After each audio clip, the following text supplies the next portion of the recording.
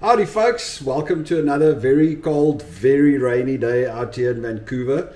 They're expecting in areas today anywhere between 30 and 200 millimeters of rain just today. And this is after it's been raining for the past, I don't know, week and a half. This is apparently the third of the atmospheric rivers.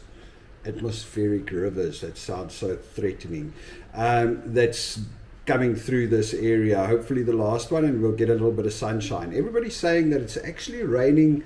You know, it's not normal. It rains a lot in Vancouver, but apparently this is a lot. This is like more than a lot, not normal. And I've also heard that it might be a much colder winter this time around. So just a quick update on what's going on in our lives and what's happening in Vancouver. Tomorrow is recycling day again, and recycling has just gotten a little bit more complex again here. We are now part of a pilot project where we have two new recycling bags, a pink one and a purple one, where we have to put in soft plastics in the one and foam packaging in the other. So it's like we now have to take our recycling and split it up into soft plastics, hard plastics, foam packaging, newspaper, other paper, glass, plastic, and cans. It's you know, it's becoming a little bit of a slog. And of course, you know, the thing is, it's not great fun, I can tell you that much, because you know, last week Sven was here and he drank, you know, he drinks a few beers in the evening. I drink gin and tonic. And then you've got these beer cans in the recycling and they're leaking out a little bit of beer. And it's just, man, we've got these different bins in the kitchen to throw everything in. But it's still not enough, you know, it's still a bit of a slog. Every Tuesday night we have to go out and separate everything and dig through all the rubbish. And then, of course, you know, people get lazy. Look at you teenagers. And they just chuck things in the wrong bins and just chuck things in bags, and you have to like dig through the rubbish. I got to be honest, I think there must be a better way of taking care of the recycling. But any which way, we do it. We're good people. We're going to split it up and separate soft plastics and separate hard plastics, but we'll do it. Which brings me to another thing. It's Belinda's job's doing really good. She's, you know, it's been 4 weeks already since she started. Well, this is the 4th week, so she's slowly but certainly getting in there. For everybody that's been asking, things are going well.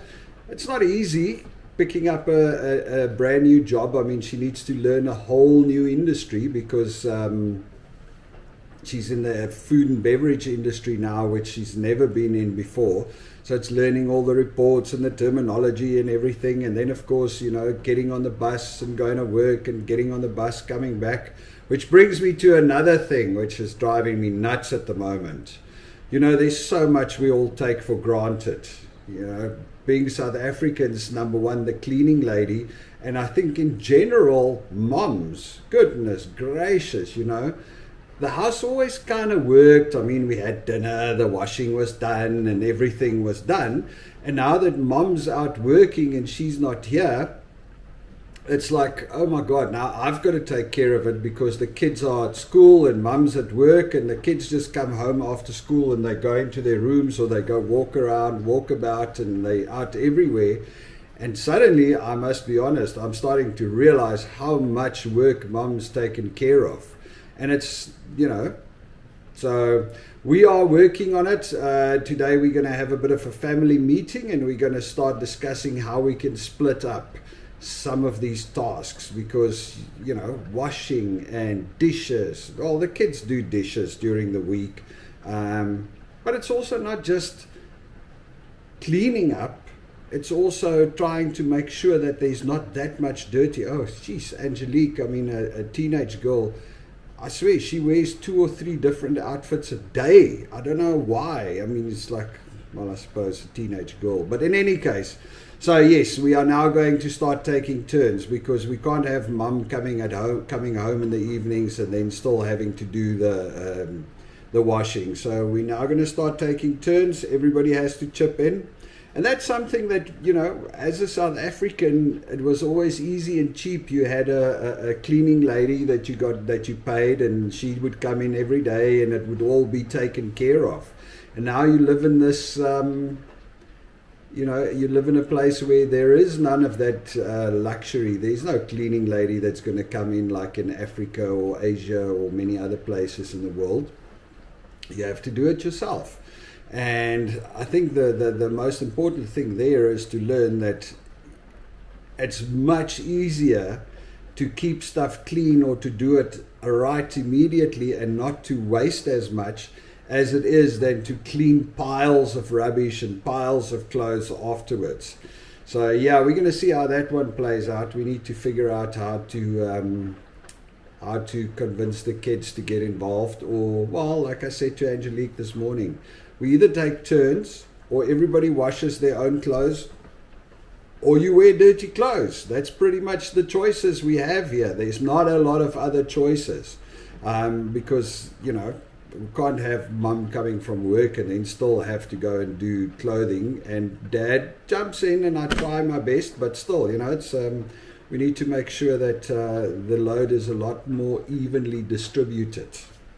Oh, and then of course we had a little braai. For those that don't know what a braai is, a barbecue over the weekend. We had a bunch of friends over, all South Africans that's just arrived or that's been here for a while. I think we were 15 people, which was quite fun.